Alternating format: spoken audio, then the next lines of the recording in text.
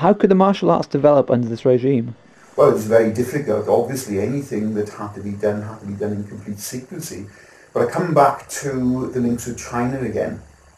Very importantly, although the Satsuma clan had conquered Okinawa, they didn't want to upset the Chinese, and in fact, they tried to keep it secret from the Chinese, even to the point of hiding from the Chinese when their envoys came from China to visit Okinawa.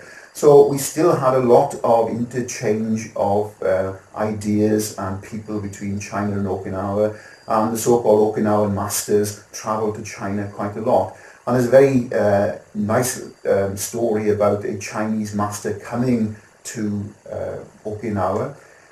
He's called Kusanku, but it's believed now that that's not his name. Kusanku just means envoy in Chinese.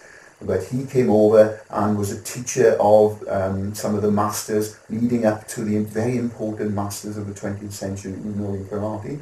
And a kata was named after him, Kusanku obviously, but that has been changed in Shotokan Karate to Kanku kata, Kanku Dai and Kanku Sho katas that we have, named after this Chinese envoy. So the interchange of ideas between China and Okinawa carries on, and the Okinawan art of Te develops with these Chinese influences into what was called by the early 18th century Tode, or China Han, and this was the direct predecessor of karate as we know it now. Now, this developed through the 17th, 18th, 19th centuries, and in fact developed mainly around three towns in Okinawa: Shuri, Naha and Tomari, and the styles were called Shuri-te, Naha-te and Tomari-te.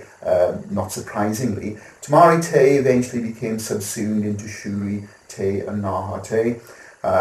They were not very different in content, these styles, slight differences in emphasis perhaps.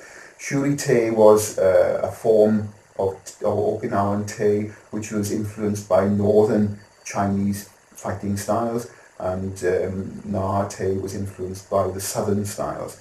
So they had different emphases, if you like, and eventually these two styles developed into what we now know as the Shorin-rui or Shorin school of karate, and the Shorai-rui or Shorai school of karate by the end of the 19th century. And it's fair to say that most styles of karate developed from these two styles at the end of the 19th century.